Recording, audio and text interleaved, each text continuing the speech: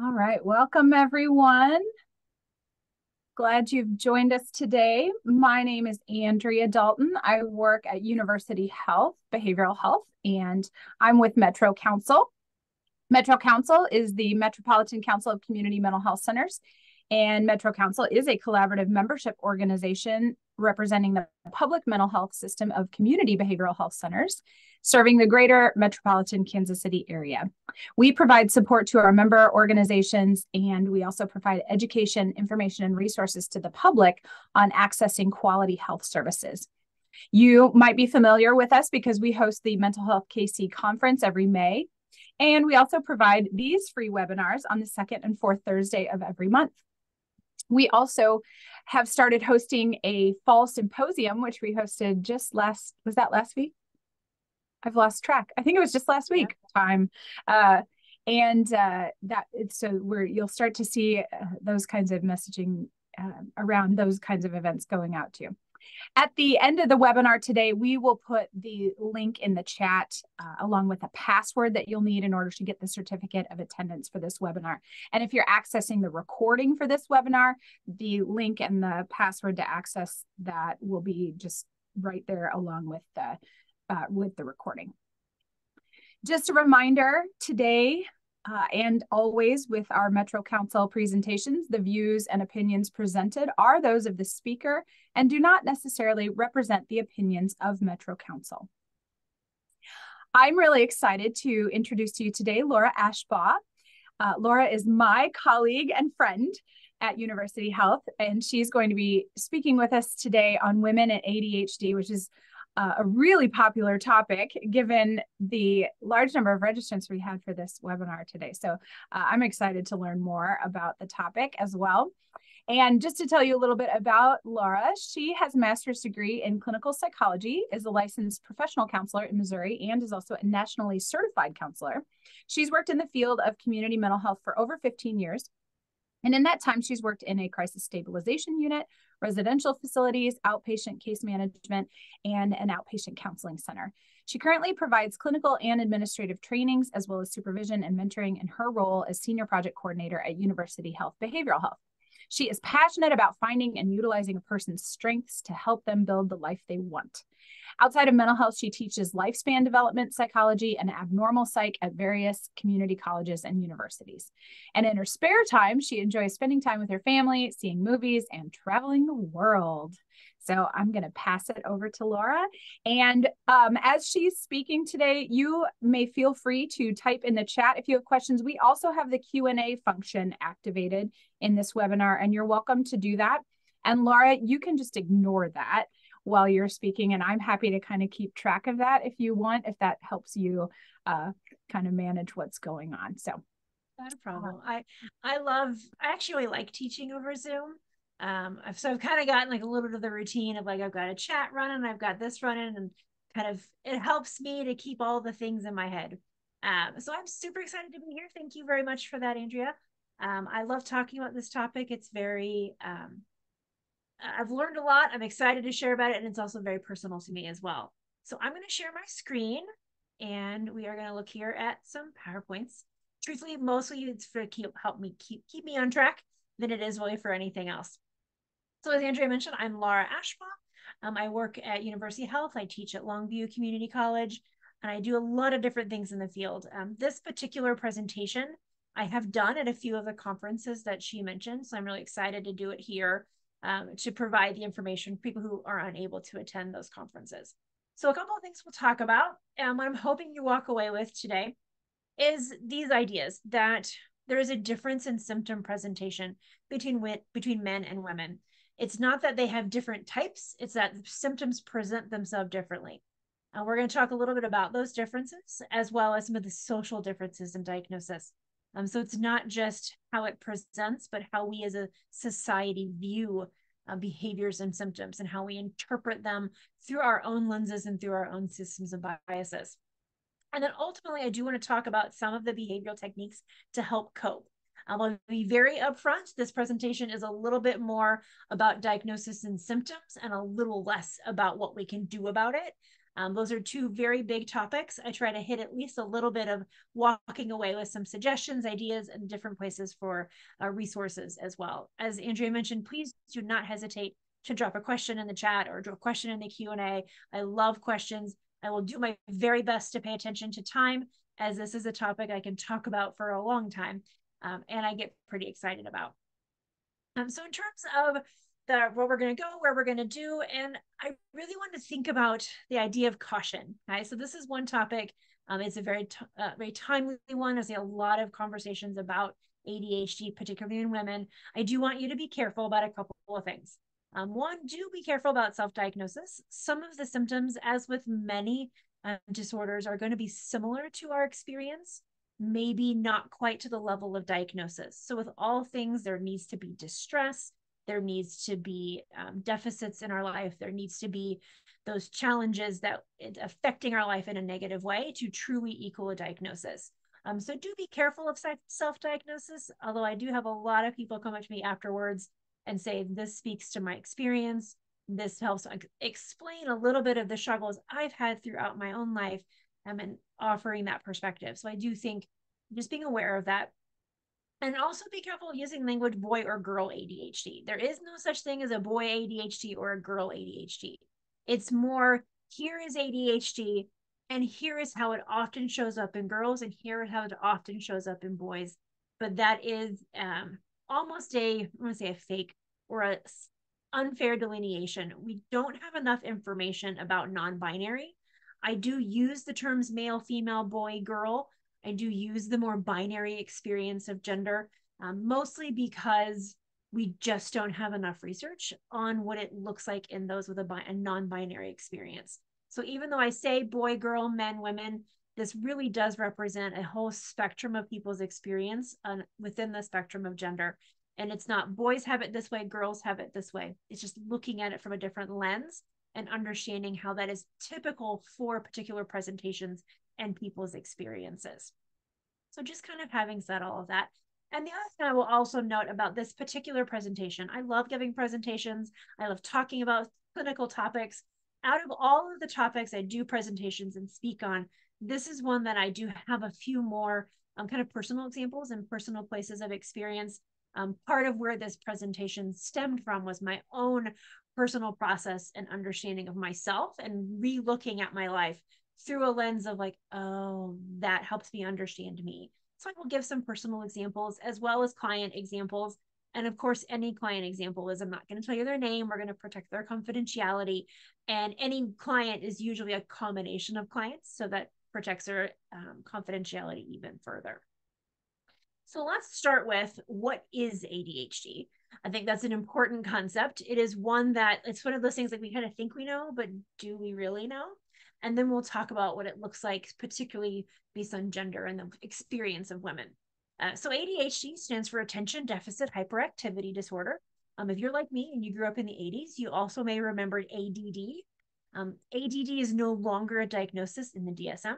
They removed that and put everything underneath the single heading of Attention Deficit Hyperactivity Disorder.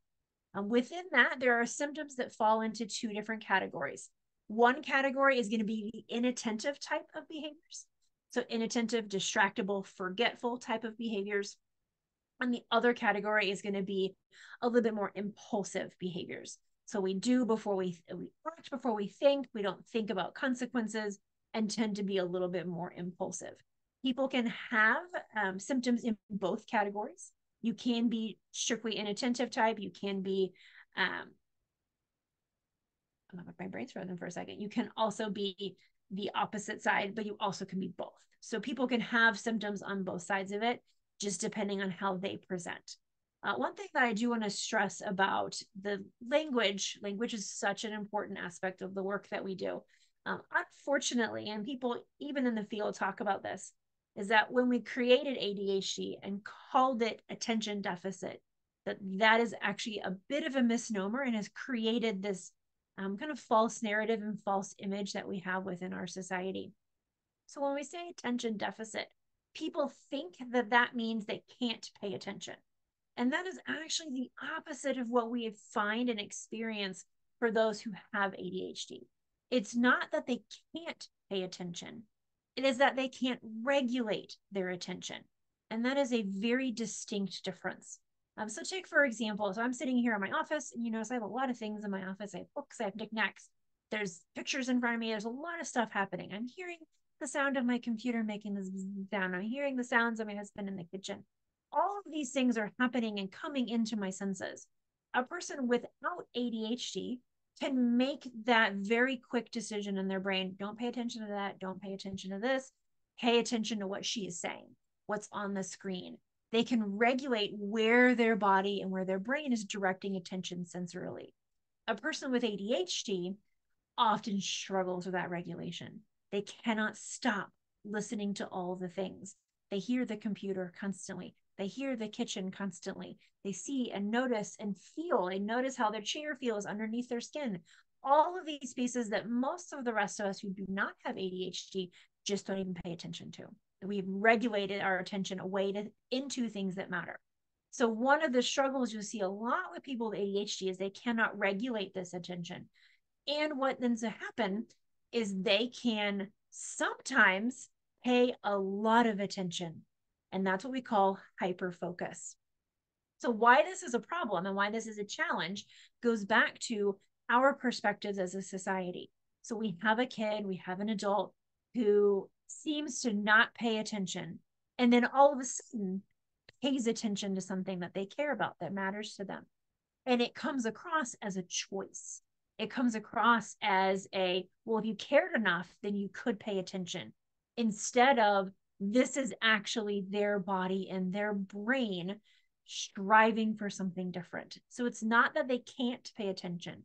It's that they struggle to regulate their attention. And their body has this craving and this need for dopamine. So they can very easily get into hyperfocus on certain aspects, certain tasks. And sometimes it's not even things they care about. It's just, today my brain has decided that I'm going to stare at this thing about whales, and I'm going to learn about whales, and I'm going to learn about all the things about whales. Even though I need to be focusing on this presentation and preparing, I cannot turn my brain off of this topic of whales. And that is that idea of hyperfocus, an intense fixation on an interest or an activity for an extended period of time. They block out the world around them. So this can be super beneficial. However, the ability to control and regulate it is one that is rather challenging. So they can't just decide to turn on hyperfocus. But when it is there, it can be very beneficial. So again, it's neither inherently good or bad. It just depends on the context and depends on the needs. I use the example of whales because that was my personal experience. I was working on this presentation in the spring for literally, it's like due the next day. I'm supposed to give this presentation the next day, and I cannot stop watching this documentary about whales and all these really fascinating things about how they swim and how they swim in circles and catch more krill. And I'm like, this is amazing. Do your presentation, Laura. Nope, the whales. That is that idea of that hyperfocus. And so when you have that kind of switching, or it looks like switching, it can lead to frustration, irritation, anger, and a lot of negativity towards children and people who are struggling with this. And it's really about their brain, not about their choices and their decision making. So there's just one example of some of the social challenges and social struggles that you see with ADHD in general. It's not that they can't focus, it's that they can't regulate that attention. And sometimes it comes out as hyperfocus. So when we look at the bigger picture of ADHD, we think of it as this. We think of it as trouble focusing. We think of it as fidgeting. That's kind of, we all have this, probably this classic image of the kid in class, like kind of causing problems, being fidgety, and they're not paying attention. That's what we think of when we think of ADHD. But really what it is this iceberg underneath. What it really is all these things: difficulty maintaining relationships, depression, hyperfixation, executive dysfunction, poor impulse control, rejection sensitive dysphoria. Many of these we will talk about here in just a little bit. Is an all or nothing, chronic unemployment, all of these pieces that stem from these challenges. So you think about, it's not just I can't focus, it's not just that I fidget, it's all of these pieces. I'm overwhelmed by the sounds. I cannot pay attention to my friends and my relationships. And so I end up not paying attention to them and make them angry and frustrated, and they don't want to talk to me anymore. there's this push-pull of all of these pieces. This is one: forgetting to eat, sleep, and go to the bathroom. I always give the example of my husband. I have run into this. I leave for work. I come home at the end of the day. It's been 8 hours. The man has not left what he is doing. He's been hyper-focused on this one activity all day long. And he's not eaten, gone to the bathroom, done anything. He doesn't realize it till I walk in the door. He's like, oh, it's 5 o'clock already. And he's like, what have I been doing with my day? I'm like, I don't know. What have you been hyper-focused on? So that can create a variety of issues and frustrations in relationships and work in a lot of places. So ADHD is all of these pieces. And that's before we even get to the conversation about women.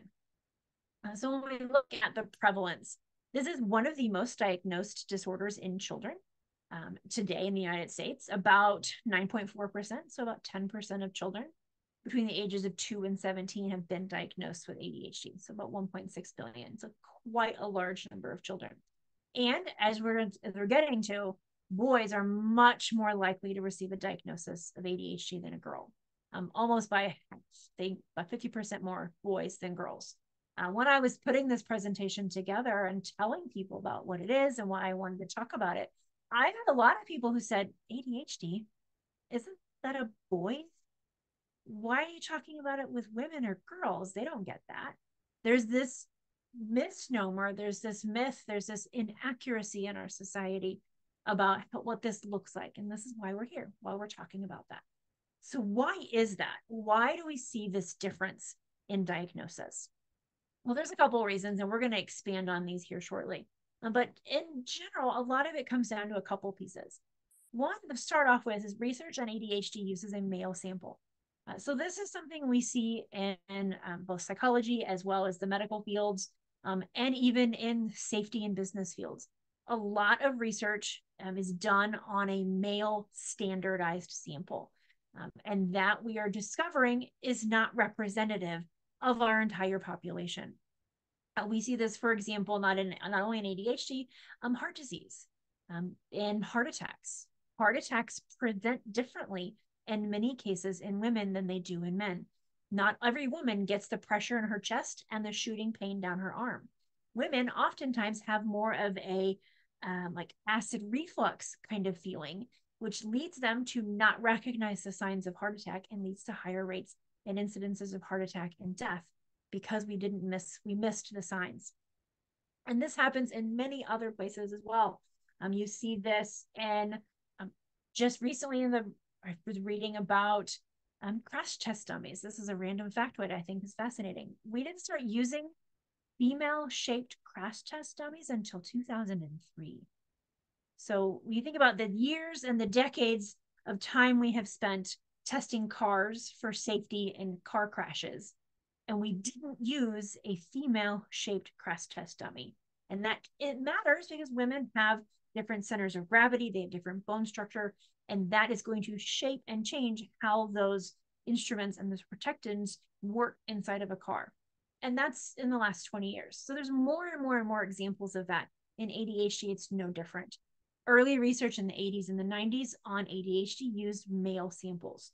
So we described symptoms that we saw in boys, not recognizing that it was also happening in girls. And so we're starting to shift as a field, as a science, as a society, in looking at how do these things present differently in women and expanding our understanding and experience. So we'll talk about that difference in symptom presentation here in just a second. The societal expectations between boys and girls is very different.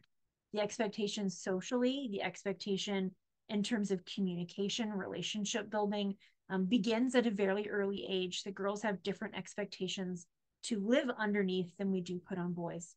And this stems from a lot of myths and biases related to boys and girls and differences in gender. Because of these societal expectations, girls tend to be better at masking symptoms.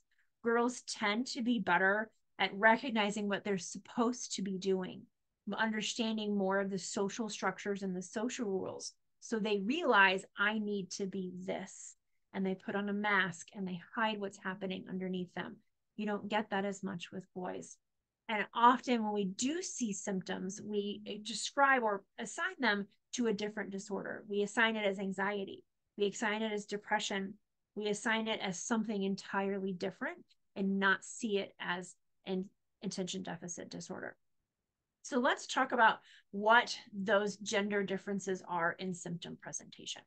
Right. So in general, and again, this is in general, men or boys tend to be diagnosed more with hyperactive or impulsive symptoms. So these are going to be your very visual, very clear cut, what we think of as your classic ADHD. I can't sit still. I'm up, moving around. I can't focus. I can't do anything but like move. That has a much more outward appearance, much more visual appearance, and honestly is much more annoying to try and deal with, and is kind of that classic idea of the squeaky wheel gets the oil. That's a little bit of what's happening with this. Girls and women tend to be diagnosed more with inattentive symptoms.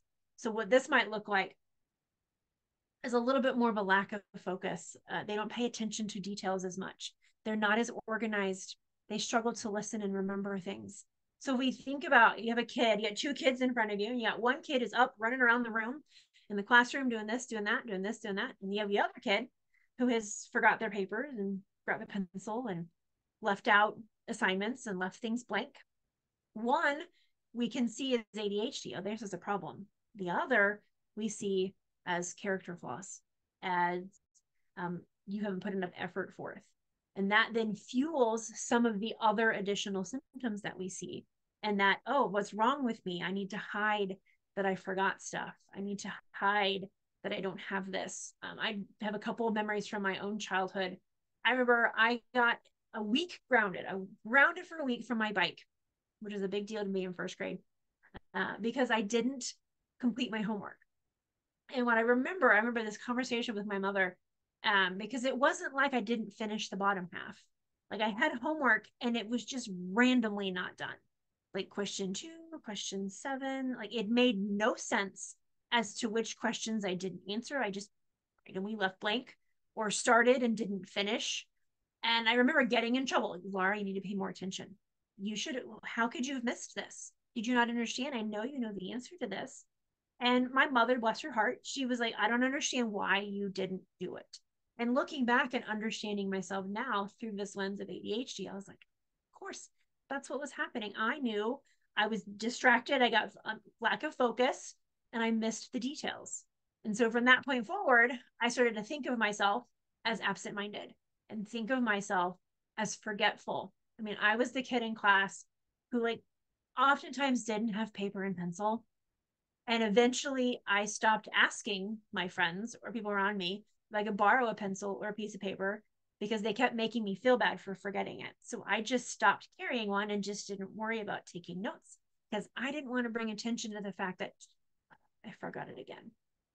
And I felt it starts to internalize. And this is one of the challenges that women and girls will often experience is these things that are often more inattentive. They get put in categories of character flaws, starts to tear down their sense of self and their sense of ability. And they start to internalize these messages of, I'm lazy, I don't care, I'm absent-minded, I'm this, I'm that. And we end up with anxiety and depression in adolescence. And so it comes out as symptoms later on, but it really started as a lack of focus and inattentive. It's really about ADHD and not about anything else, not a character flaw. So now you will find girls who are hyperactive. You will find boys who are inattentive, but in general, girls tend to fall more in that inattentive symptom category, leading to a very different experience and bias towards them and their behaviors. The other piece that you're going to see is even if they do have the more hyperactive presentation, it looks different. So for example, differences in symptom presentation. So hyperactivity in a boy might look like this picture. Got this kid sitting in a chair, you know, he's playing with his sock, clearly not paying attention to what he's doing, fidgeting. I mean, I can think of the kids in my class and the boys that had ADHD when I was a kid and the things they would do. And that was certainly not me. I was never the up running around the classroom kid. But what happens for girls is their hyperactivity becomes internal. So instead of being hyperactive physically, running around here and there, they are hyperactive mentally. So what looks like quiet, calm, doing her paper inside of her head is just this constant stream of thoughts. It's just this constant running.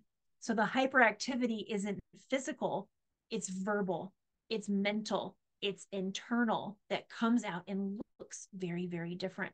So many girls with ADHD are often hyperverbal. They will often talk very fast, talk very quickly. There was a running joke in high school, me and my best friend. People were like, it sounds like the two of you talk to each other at sonic levels, because her and I would just, and half the group couldn't understand us and stop trying, because we were very hyperverbal, and that creates challenges with relationships. If you are in a group of people and you're the person who interrupts people, you're the person who talks too fast, you're the person who talks too much, you start to get a little bit more ostracized. You kind of get pushed out. You don't get the same responses that you get from other people because of this hyperverbal and internal hyperactivity. It just looks like, well, you want to talk about yourself, or you're selfish, or you're just, too busy. And so what really is underneath all of that is these pieces of symptoms. It's really ADHD. So for a lot of girls, they can often hold it together decently well through elementary school. They can mask, they can cover, they know I'm supposed to sit and listen and do my homework. I'm supposed to be this. And they create all of these systems and all of these coping skills that help them like cobble together the ability to pass and do well and make it through school and not get noticed and not feel bad about themselves. But then you hit elementary school, you hit middle school, and you have the social dynamic that shifts. And all of a sudden, not only do they have school to try and manage, they now have female social groups to try to manage, and you have the onset of adolescence. And you throw all that into the mix, and those coping skills start to fall apart. And what worked to work in school doesn't work with friends. And they start to get disconnected and ostracized, which again leads to depression, leads to anxiety, leads to substance use. It can also lead to thoughts of suicide. So what's coming out, what parents are seeing, is they're seeing a kid who's sad and anxious and using drugs and involved with the wrong kids, and they start trying to treat those things when really the underneath and underlying is the mask of ADHD. That's really truly what's happening. The other piece we see, again along the same lines, particularly nowadays with women, and more women in their 20s and 30s being diagnosed with ADHD, is they managed their coping skills, cobbled together, made it through. They were able to graduate, they were able to function to an extent. They found a way to make it work, to hide from the world. And now they're in a professional career. They might be married and they might not have children. And so when we start looking at that, that is where our symptoms and our coping skills start falling apart. So now you're trying to manage work and kids and a household and your job and yourself and all the things, and the skills that worked for school don't apply to all the others, and it overwhelms our coping systems. And then you're starting to see these symptoms come out and these struggles come out. And so that's why some of which we're starting to see this today, is that we're getting more of an understanding, but also the change in system and structure that is leading to their coping skills no longer working. So we have, for women, for girls, oftentimes more likely to be inattentive.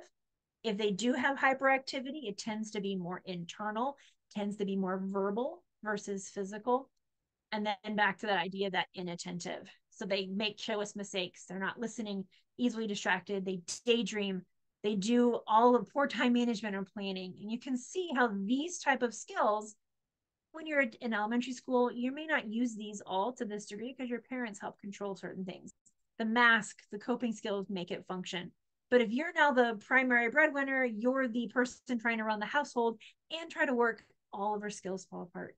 And it looks like you just can't manage. You're just a bad mom. You're, what word I'm looking for, absent-minded, you're uncaring, you're unforgiving, all of these negative pieces that then fuel that internal experience. So this is sort of how we see some of these presentations appear. It's understanding that it's not depression and anxiety and feeling like you're a bad mom. It's actually time management. It is ADHD. It is inattentiveness that is coming out, showing up in my classroom and in my therapy office as anxiety about life, but is really underneath an ADHD. Um, Beyond those pieces, we have the gender norms. So we have the symptom presentation that is different, that shows up in a little bit different ways. And then, like I mentioned before, the idea of the gender norms and what is expected of women and what is expected of girls in our society, and how they do tend to have a little bit better social knowledge. So they know what they're supposed to do, what you're supposed to be, how you're supposed to present. And so we have this mask, we have these societal expectations. And when we don't meet them, it's seen as a character flaw. And people desperately want to please. And so they do their best to please. So they don't feel that sense of rejection and anxiety. So it covers up those pieces. I had a lot of this presentation started in COVID because I started doing private practice, and I had all these young girls coming to me in their mid 20s for anxiety, who then started saying, hey, I saw on TikTok that I think I'm ADHD. And I, of course, rolled my eyes. And I was like, TikTok, really? Well, let me research that. And as in researching it and learning it and understanding about it and understanding them, this is what I started to find, and then what I started to find for myself. But they would talk about this desire to fit in. They're like, people can't know that I live my life with my clothes in piles in my house. I can't have my new boyfriend over to my home because I can't let him see how I live, because I have to present this put together image of myself, which is really just a front for all of those pieces, because I know what I'm supposed to be and I can't make that work. So the gender norms really also push us in those directions, and we get really good at masking what's happening without recognizing that we're actually covering up our symptoms. So let me give one specific example, particularly related to character flaws and a symptom. And that is this one. That is time blindness. So time blindness is a specific symptom related to ADHD, and it can occur in other disorders as well. But the idea behind time blindness is that it is a person who struggles to sense the passage of time. So has it been 1 minute? Has it been 10 minutes? Has it been half an hour? Time is a very abstract concept, and people have varying degrees and skill sets related to being able to know how long something has gone on for. I think about my mother-in-law is a neonatal NICU nurse, and the woman could tell you like how long it's been down to the minute, down to the second, with like kind of freaky accuracy, because that's part of her job. That's part of the skill set that she's developed over time as a nurse, and probably one of the skill sets that biologically has made her a good nurse. So it's like a chicken or the egg question. But either way, she can tell you it's been 1 minute, and she's exactly correct. I, as someone who struggles with time blindness, could tell you I have absolutely no idea. It's been 5 minutes, right? Nope, it's been 30. It's been only 1 minute, right? Nope, it's been an hour. Oh, okay, this is a problem. So the issue with time blindness is when you struggle to recognize how long something has been, you then also struggle to estimate and plan properly. So people will over or underestimate how long it has been since something has passed. So I'm getting ready, I'm taking a shower. Okay, I've been in the shower 5 minutes. No, you've been in the shower 15. And you would think that 10 minutes doesn't really make a huge difference. But when you take that one experience and apply it to showering and getting dressed and brushing your teeth and packing your bags and driving in the car and getting where you need to go, all of a sudden, 5 minutes here, 5 minutes there, 5 minutes here, off on your estimation equals being late a lot, being late often, being extremely late, very much creating a negative sense of time and time management. And so what happens is then people start to internalize this about themselves. And then our society, so this next slide I'm going to show is one, I'll be honest, like boils my blood to no end, for a variety of reasons, because this speaks to exactly the idea of the character flaw. So people with ADHD who have time blindness are often either late all the time or early all the time in an attempt to compensate for their inability to keep track of that time. Early can be problematic. I have shown up very early and very awkwardly to parties because they're not ready for people to show up. So there are social downsides to being early. And I also, more often than not, I am late. If anybody works with me or knows me, I work very, very hard to be on time. I have a lot of my own personal judgments about myself related to my time blindness and my inability to be on time. I had a friend in high school who one time told me, oh, Laura, I tell you like half an hour before I actually think we're going to meet. So that way you show up on time. And I laughed about it and I'm like, oh, that's a good idea. But internally, like my soul died because I realized people saw my flaw and I tried to hide that. That's that masking piece that we do. So I had a friend, I don't know how to say friend, person I know on Facebook, who shared this post.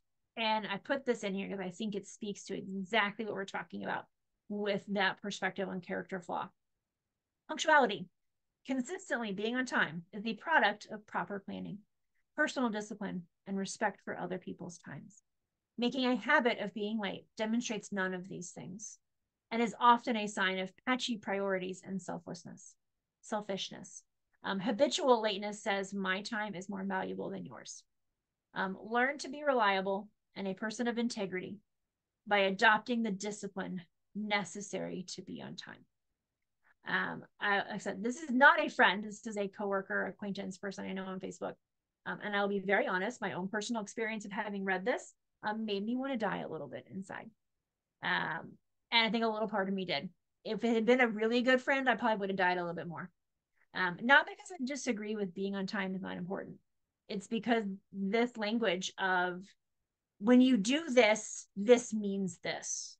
When you are late, this means this about you. You're negative. You don't care. You think you're more important, and puts a lot of negativity on it. You take this concept and then look at the lens of time blindness and look at the lens of this is a person who is late, not because they don't care or don't have priorities, but because their brain doesn't work in a way that helps them. That's sort of like being mad at your friend in a wheelchair for not going up the stairs. Why can't if you just try hard enough, you can get up the stairs? What's wrong with you? How can you not do that? But by that languaging, it pushes and pulls at that symptoms. I saw it recently. My lateness is a result of trying to do 20 things at one time. Absolutely. It is that push pull of trying to do all the stuff, trying to juggle all the things, trying to manage time. And then our brain just doesn't work the way we want it to. And so it's that push pull, but recognizing it's not about selfishness. It's not about not caring. It's about symptoms and diagnosis and challenges and experiences. And it is no different. Saying something like that to a person of ADHD is no different than telling your friend in a wheelchair, I'm mad at you for not walking up the stairs because you needed to try harder. The same push pull. Things that don't require talent and being on time. Oh, things that don't require talent. Yes. Oh my gosh. And I think a lot about time because it's very much something I struggle with very, very deeply. And it's one of the things that helped me understand my ADHD in much more ways is recognizing, I mean, I spend an inordinate amount of time trying to be on time, and trying to do the mental math of this is how long this takes and this is how long that takes. And no matter how hard I try, I managed to forget one thing. There's one aspect that got left out. One piece. Oh, another great example. I love that. I saw another post about a symptom I experienced, audio processing delays, saying, huh? And then answering it as a moral. Oh, thank you so much for sharing that. I appreciate that. And I think, so thank you for all those who've dropped in the chat, both acknowledging that this is something we see these things and how much it hurts us. And why I point that out, not just to say, oh, it's okay, you're late, Laura, that's all right. It's to really show that this is about seeing people for who they are and seeing them as their strengths as well as their challenges, and recognizing the challenges are not just about something wrong with them. It's about how their body and their brain works and how their brain functions. So this is just, there's many examples of this. This other example I will give is called rejection sensitive dysphoria. So this is another symptom, underlying symptom often found in ADHD, oftentimes very heightened in women. So what this is an extreme emotional sensitivity and pain triggered by the perception a person has been rejected or criticized.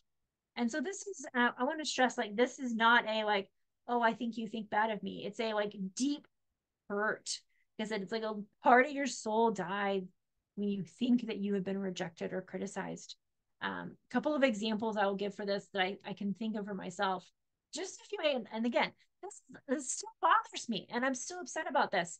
And this speaks to this rejection sensitive dysphoria. A few weeks ago, I was at the mall in Overland Park and I was struggling to find a parking space. and I found an open spot, and there were people next to the spot, like that was parked right next to it, that still had the door open and were kind of like getting in the way of like me parking in this space. And I stopped and I waited, and I figured, oh, they would notice me and they would do as most people do, which is like shut the door or like scoot around or like squish in so I could take the parking spot. They did not. They just looked at me and then kept doing whatever they were doing in the car, continuing to take up this extra spot. And I made the decision, and I still regret this decision. This is so bad. I still feel about it. I decided, well, fine, that's a big enough space. I'll just scoot in on the other side. It's okay. So I chose to then still move into the space, making sure not to hit them, of course, but taking the spot. And I realized as soon as I stopped and parked that that was the wrong decision, because now I'm stressed about how these random strangers feel about me. And I got out of the car and they were mouthing at me. They didn't speak at me, but they were speaking to each other. Things like, oh, geez, who's so desperate to go shopping? And like making like snide little comments about the fact that I parked. And I will not kid you, it ruined my freaking shopping experience. The whole time I was inside the mall with my husband and my small child buying Legos and getting things that were fun, I was like, oh my gosh, those like random people are mad at me. Oh, what did I? And I was like regretting like every decision I made. I should have just parked far away. I should have just kept going. I should have done this. I should have.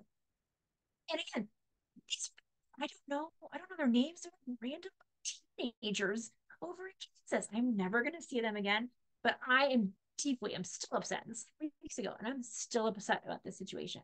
That is an example of this rejection sensitive dysphoria, an extreme emotional sensitivity and pain triggered by the thought that you think someone is rejecting or criticizing you. So you take this concept and you apply it to time blindness, the negativity, the struggles with the internal, the lack of friendship, all of those pieces come together and it looks like anxiety. It looks like depression. It looks like social stuff. But in reality, what is underlying all of it is actually ADHD, particularly in women and their experiences. So this is all of these pieces connect back to how we're trained, how we are masking, how we are trying to hide who we are and these struggles that we have. And that can affect our lives negatively. I'll give one other example of this and then I'll continue on. Just recently, just this week, so I work in workforce. Okay, that's why I'm here. I work in workforce, and we're having conversations in my organization about workforce development and what we need to do to improve. And one of those things being we need to do evaluations for our classes and our courses. And I know we need to do that. I know that's very important. And I know that the minute I see an evaluation that says Laura talked too fast and Laura didn't seem organized, that I'll die inside and I will never be able to give that presentation again. And I know that about myself. And I also know that's important information for me to receive to be better. And so it's that push pull of that rejection sensitive dysphoria. And I did what I did. This is what I did. Everyone makes their own choices. I made a decision to share that with both my boss and my coworkers. I said, this is my struggle. I know we need this. This is how I'm going to handle it. And I know I'm going to handle it this way. And I need help. Can we come up with some ways to either soften the blow, use some summaries, do some things to give the information, to give the support, but also recognizing that it's going to hurt us and it's going to cause problems and be an issue. And so, thank you guys. I appreciate that in the chats. Sharing the mistakes went straight to putting all the pressure on you. Absolutely. Great question. I actually don't, I'll be very honest, person who put in the question, do you have information on what co-occurrence of ADHD and ASD, so autism? That I honestly do not. That is a piece I need to add to my reading and to my understanding, is that combination with autism. As a therapist and a provider who's worked almost exclusively with adults, the autism is not something I have a ton of information on. I do know with autism, a lot of it stems from those social interactions and misreading social cues. And so you're going to see some of that kind of combination. You're going to have the misreading of social cues, the misreading of social norms and standards. And then you add to that the lack of focus or the hyper focus on certain areas. And that can cause a variety of different kind of combinations. But for the moment, in this presentation, I don't have a ton of additional information to that. There's like, yeah, much like ADHD, we're still learning a lot about how autism shows up in women. We're still learning a lot more about autism and how it shows up in boys, let alone in women or children or women. But that's definitely, I've seen more and more of that pop up in the research I've been doing for ADHD. But rejection, sensitive dysphoria, all of these pieces. And I'm trying very hard to pay attention to my time because I want to give you a chance to ask other questions as well.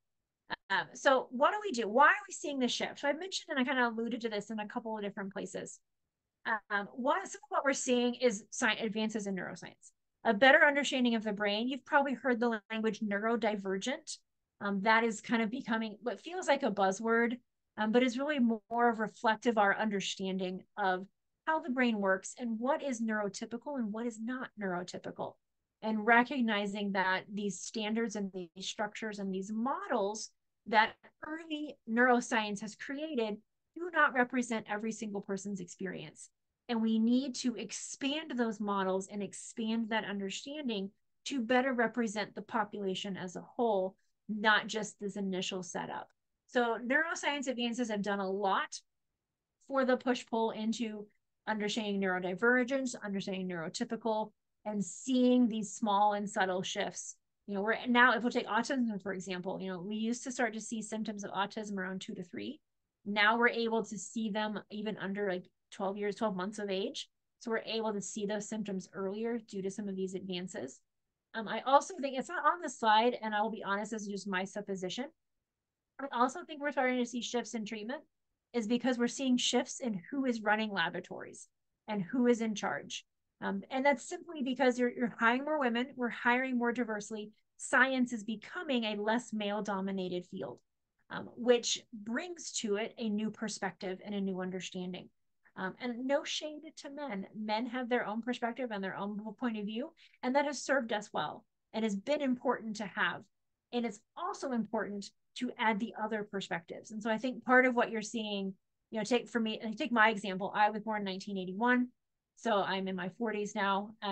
So you're finding women who are of my age or of my generation who went to college in the 70s and 80s are now moving into positions of power where they're not just the research assistant, they're the researcher, their name, they're the first title, they're the first author.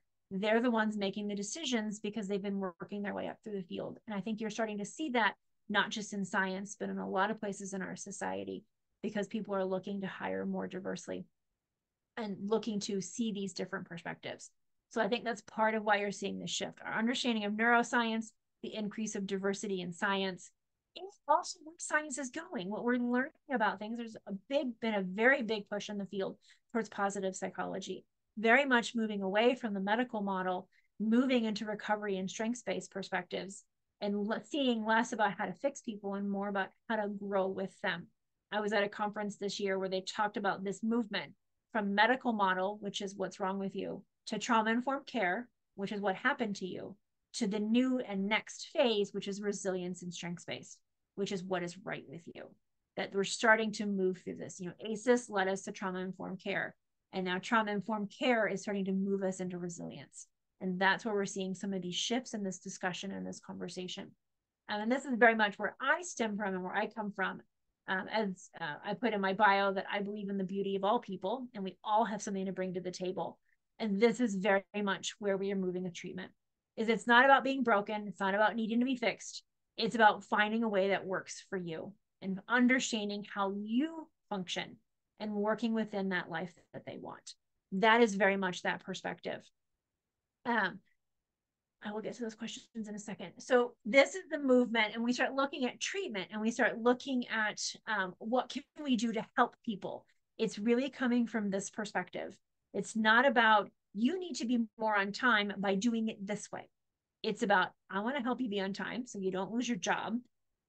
What can we do for you to help you be more on time that works with your brain and your understanding?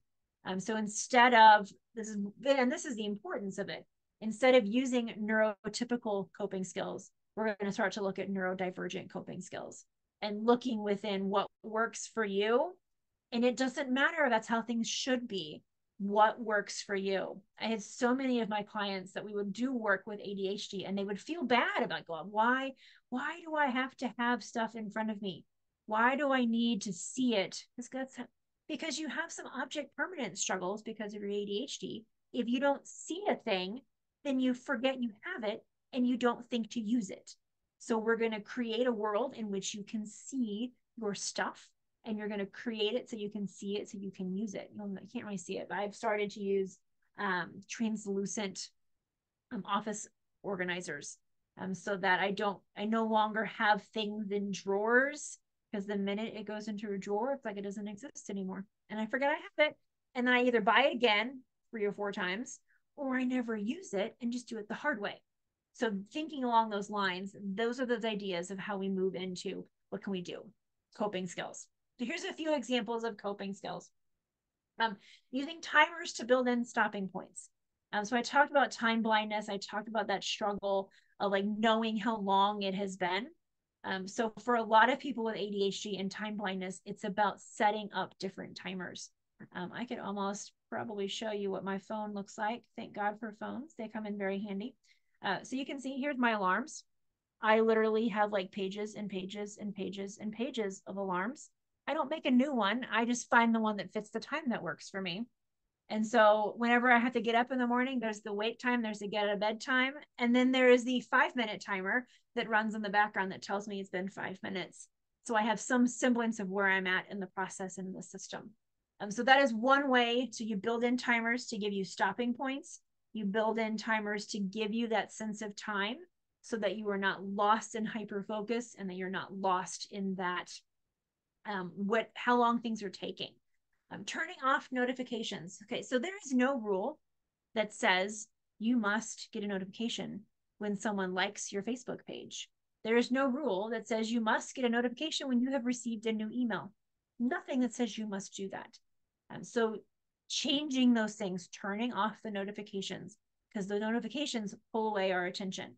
And for someone who already has a hard time paying attention and a hard time regulating that attention of what needs to be focused on right now, turning off notifications can be a huge deal.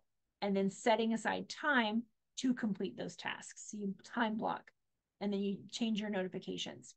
Using color coding. Okay, so we go back to the idea that people who have ADHD struggle with regulation of attention, and they want things to have interest. So nothing says you have to write a planner in black and white. Use color code things. It makes it visually interesting. It also makes it very easy to spot what you're looking for, and keeps attention and keeps focus. So using color coding in calendars, in emails, in personal life, use color coding because it provides visual interest and visual stimulation that helps keep your attention and focus.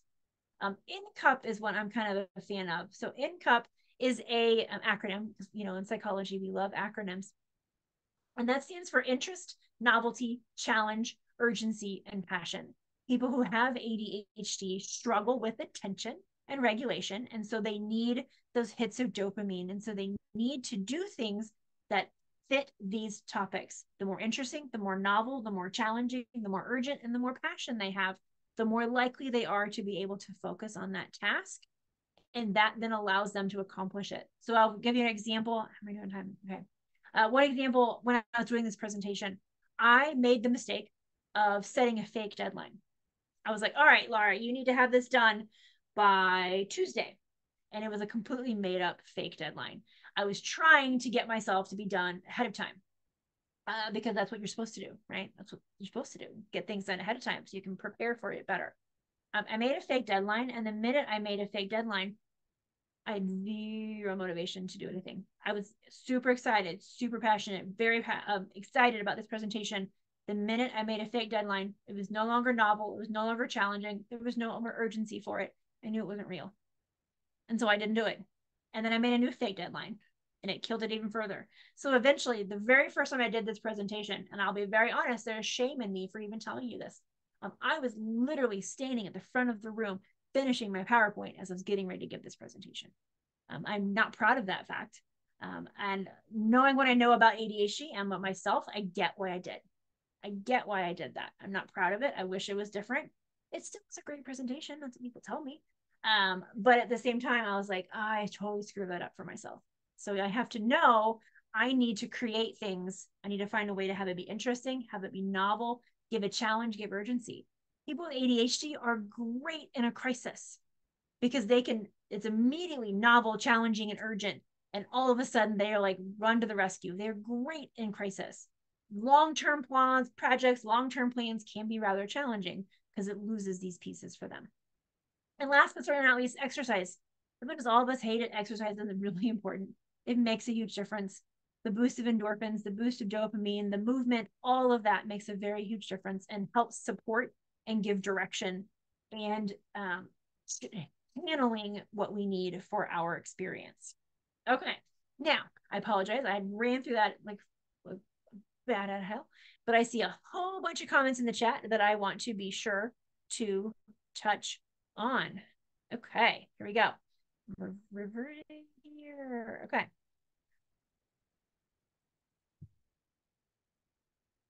I appreciate that. The people at the mall are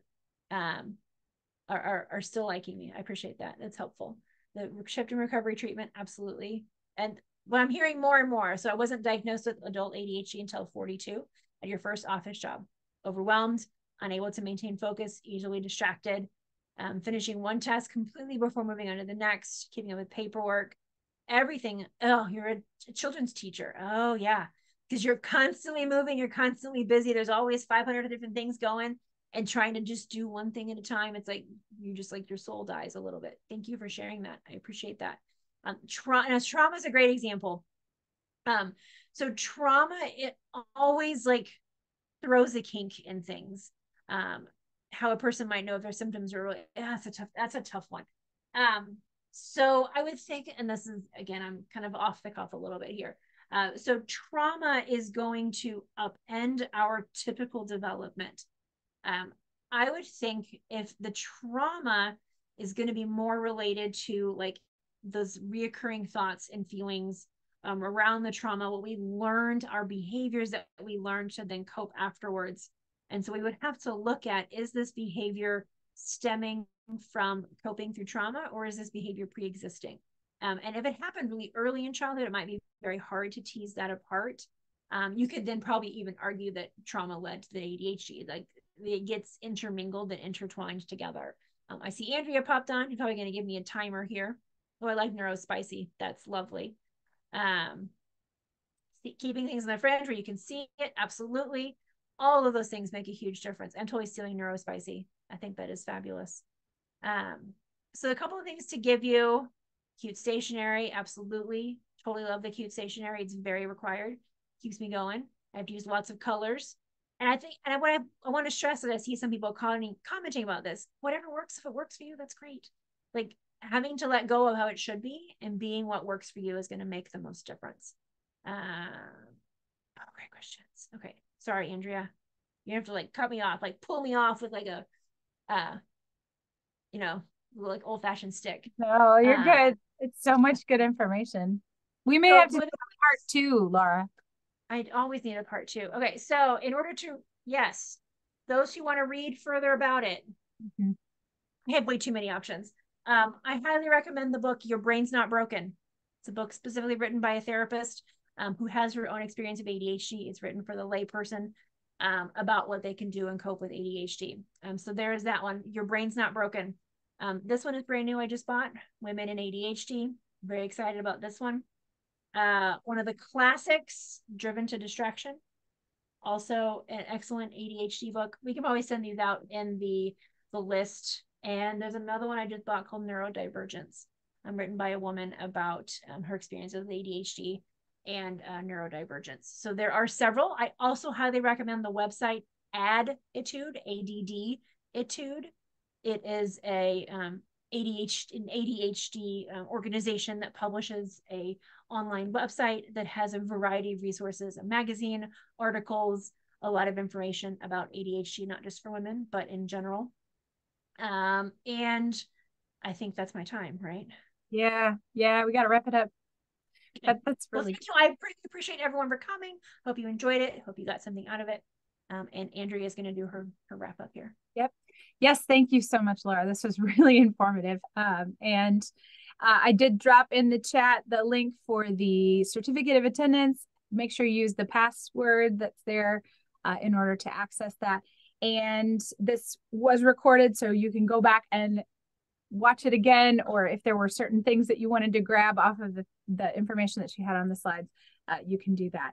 And please note that our next webinar is the second Thursday of November, and the topic is going to be on veterans transition back into the civilian world. So that's going to be a really interesting topic, especially given that that will be the second week of November, so right around Veterans Day. Thanks again for joining us, everyone, and we hope to see you again in the future. Have a good rest of the day. Thank you, Laura. Yeah, absolutely. Thank you.